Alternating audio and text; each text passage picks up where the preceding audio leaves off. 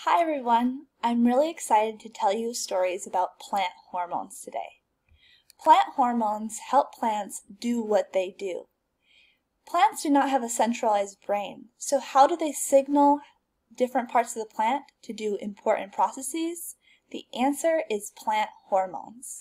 Cells in different parts of the plant produce plant hormones. Those hormones are transferred to other parts of the plant and signal different biological processes. It's important to remember that plant hormones are chemicals that are naturally made within the plant, just like our bodies produce hormones. These plant hormones produce changes in growth. 9 groups of plant hormones have been discovered by scientists thus far. It's very likely that scientists will continue to discover more groups of plant hormones in the future. Plant hormones can be synthesized by humans so that you can affect or alter plant growth.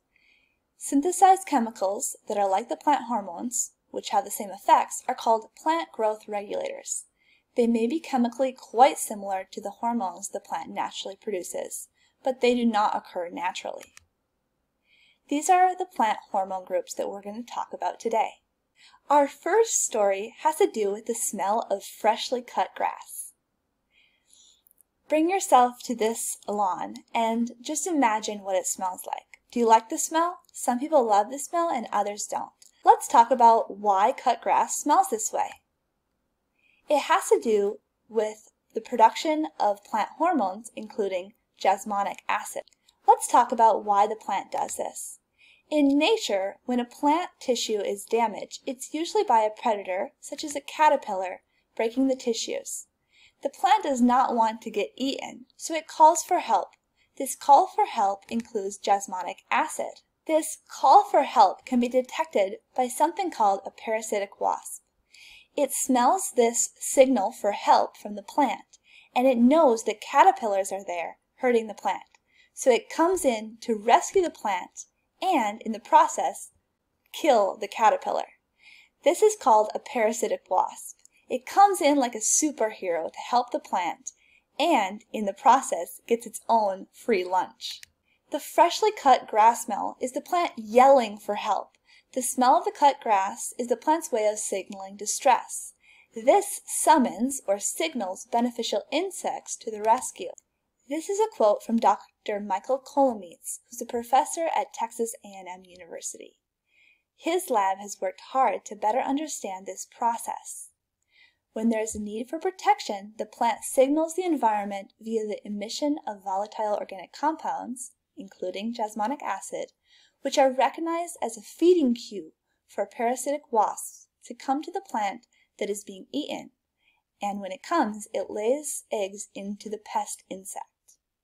You can read more about this process at this link. These are some pictures of the parasitic wasp killing the pest insect that's hurting the plants. These parasitic wasps are called beneficial insects, since they benefit the plant by killing its predators. Parasitic wasps eat caterpillars, grubworms, and other pests. Plants have to signal to different areas of the plant when pathogens or pests are attacking.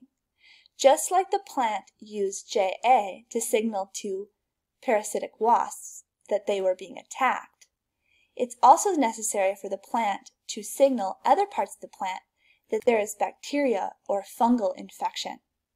Jasmonic acid and other hormones such as salicylic acid are important for the signaling to warn other parts of the plant that pathogens are already infecting or may be infecting in the future.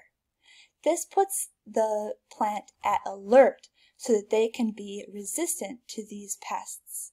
Think of it this way. If a doctor tells you that it's flu season, you'll take preventative measures to make sure that you don't get sick. You'll get plenty of rest, you'll eat healthy food, you'll wash your hands often, and you may even get a flu shot. This heightened awareness prevents you from getting sick. The same for systemic acquired resistance in plants. Plants are on a heightened awareness to make sure that they don't get sick. This means producing specific compounds that prevent pathogens from invading them. This is the chemical structure for Jasmonic acid.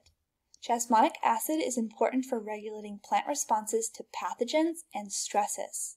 It's also important for flower development and leaf abscission, which happens when plants become dormant, and tuber formation in potatoes and yams.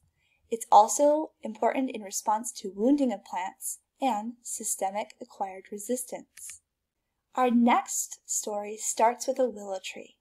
Willow trees grow near the water, and they produce a very high amount of a specific plant hormone called salicylic acid. In ancient days, they would harvest willow tree branches, including the leaves, and they would boil them. They found that if they boiled the leaves and made a tea, or just had somebody chew on the bark, they would have pain relief. It's because of the high levels of salicylic acid. Salicylic acid is actually the active ingredient in aspirin. In the plant, salicylic acid plays a very important role in resistance to pathogens, and it's involved in plant growth and development. It's critical for photosynthesis, transpiration, which is water uptake in plants, ion uptake, and ion transport. So it makes sense that salicylic acid is high in willow trees, which grow near the water.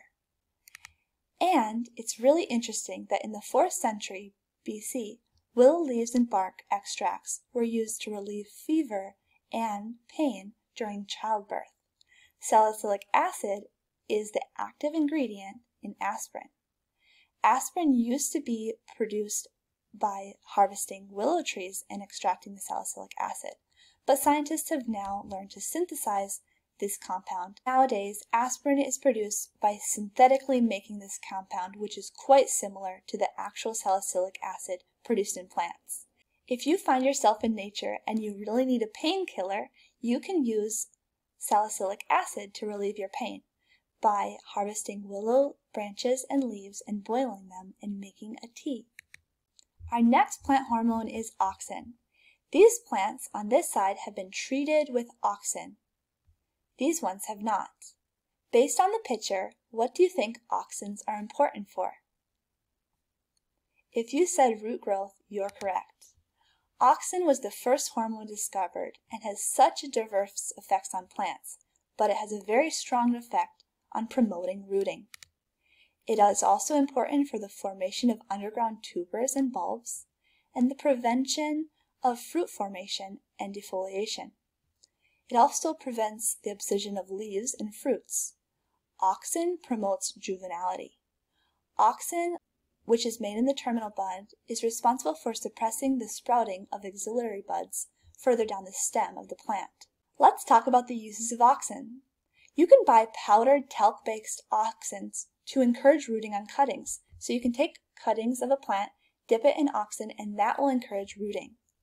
You can also use auxin to prevent fruit formation on ornamental trees if you don't want fruit to develop. And in commercial agriculture, synthetic auxins are used to defoliate plants before harvest, prevent sprouting of potatoes in storage, and prevent premature orchard fruit drop, which means preventing apple trees or other trees from dropping their fruit. A specific type of auxin called 2,4-D is also used to kill weeds in lawns. As all hormones, the concentration of auxin is very important.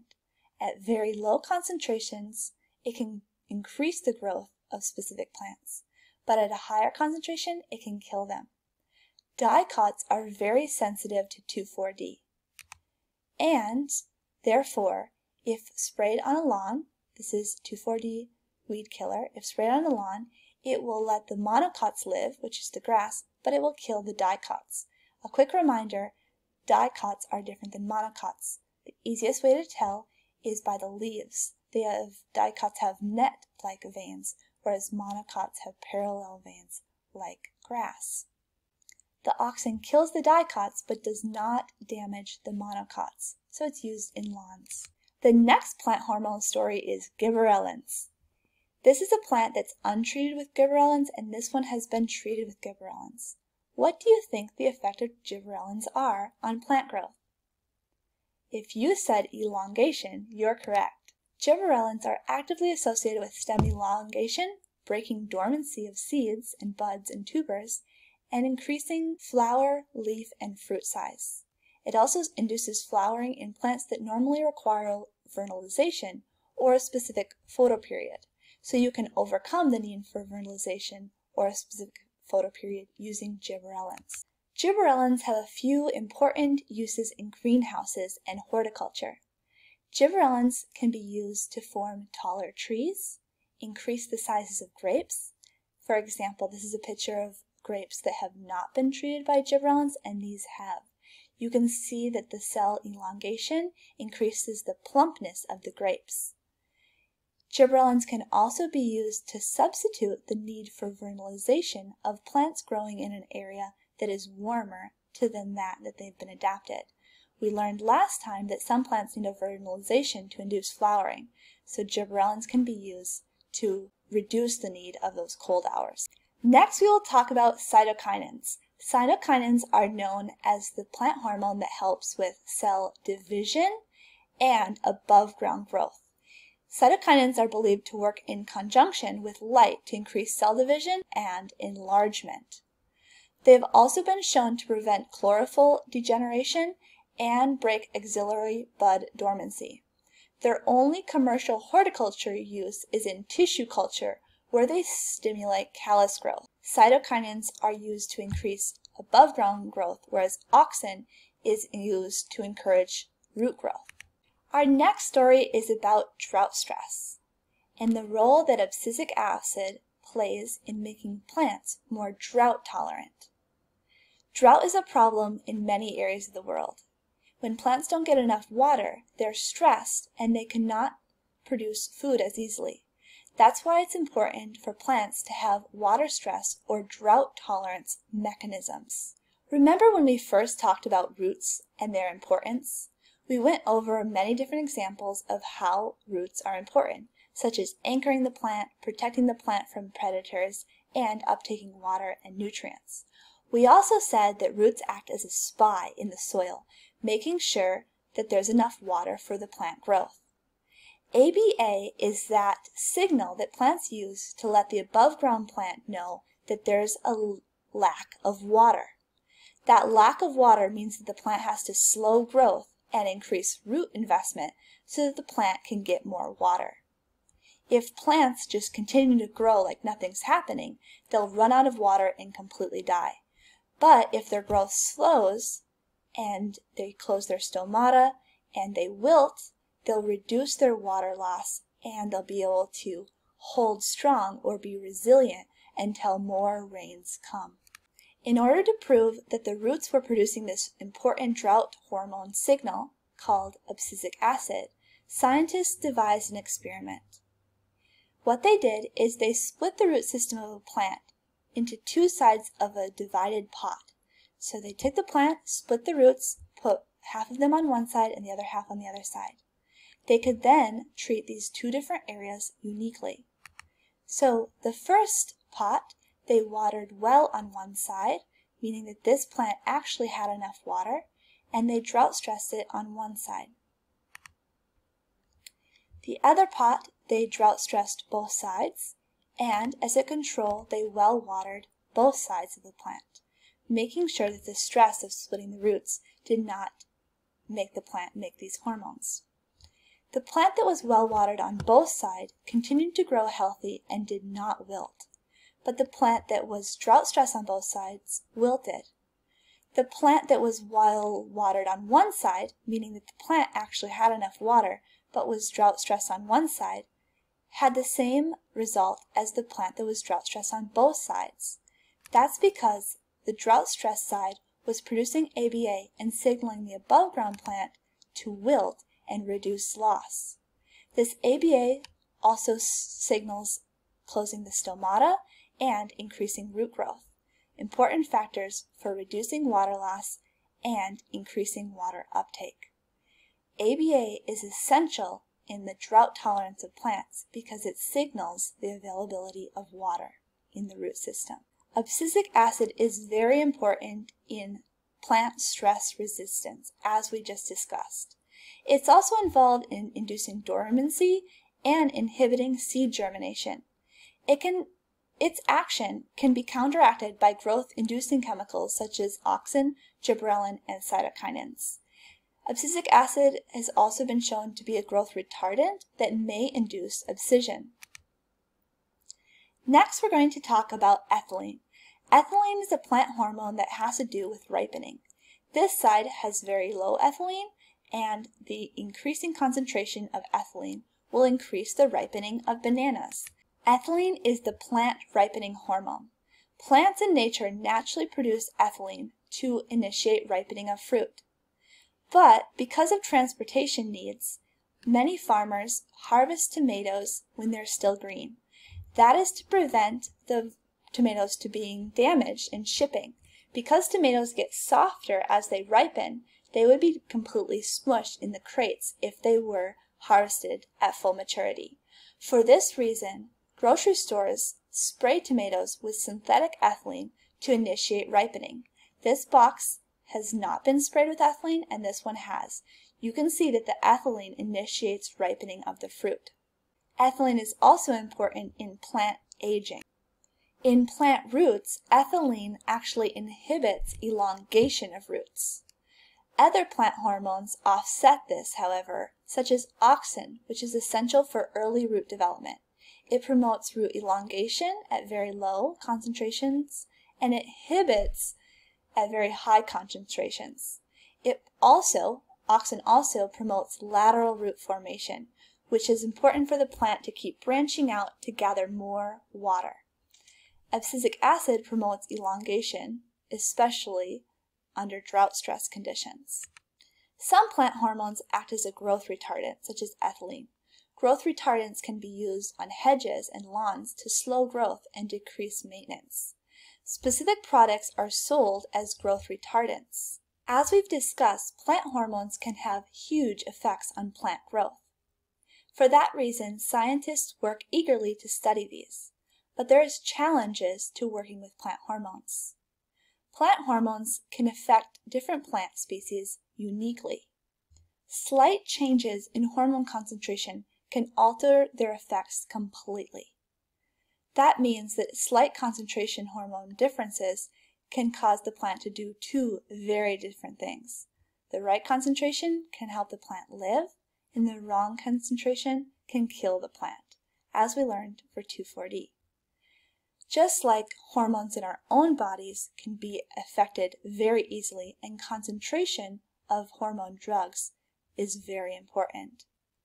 Hormones tie into how we feel and our growth, just like plant hormones are essential in plants.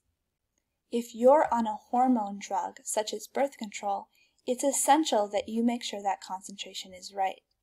The wrong concentration can cause huge problems, such as depression and even higher risks to suicide. The same goes for plant hormones. The concentration is essential to monitor so that your plant growth is increased, not decreased.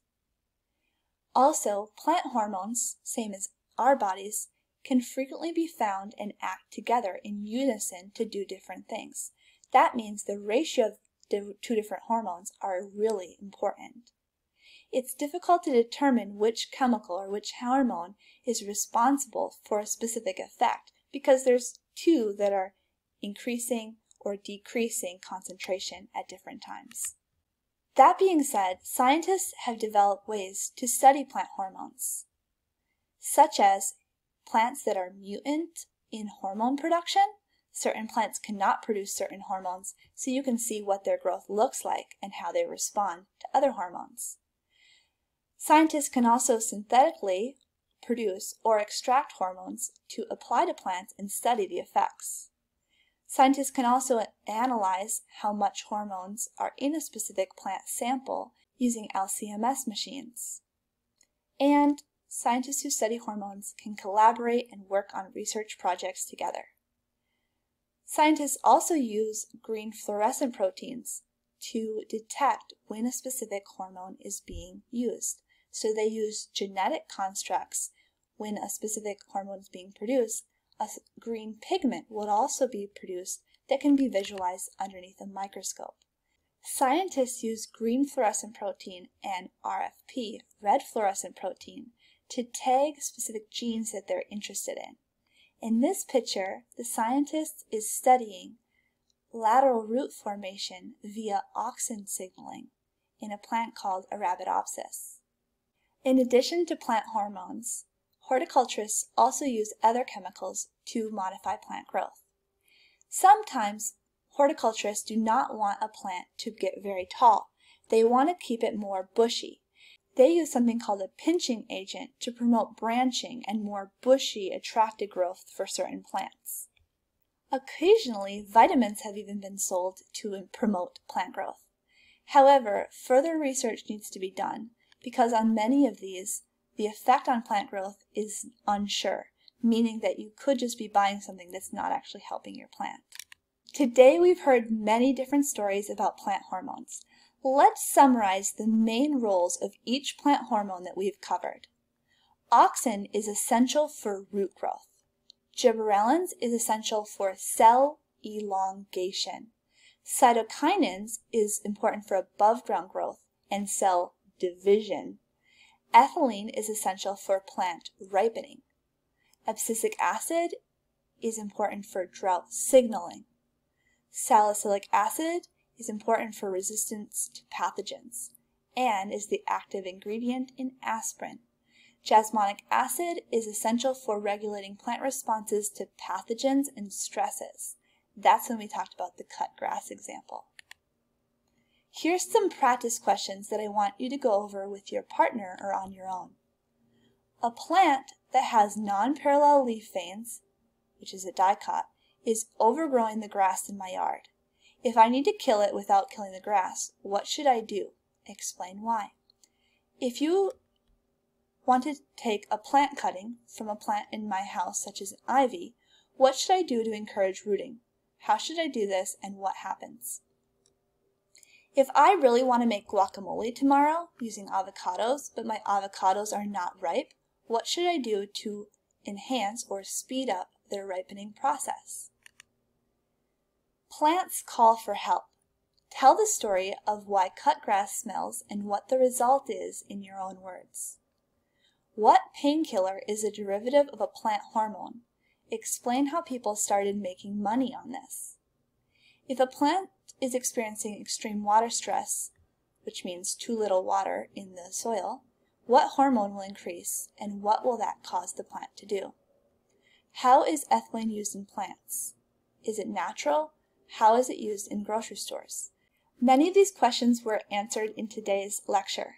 Others you may need to do a little research on your own. I hope today opened your eyes to all of the important roles that plant hormones play in plant development. Remember to review these and think of your own stories to help you remember them. Until next time, have a great day.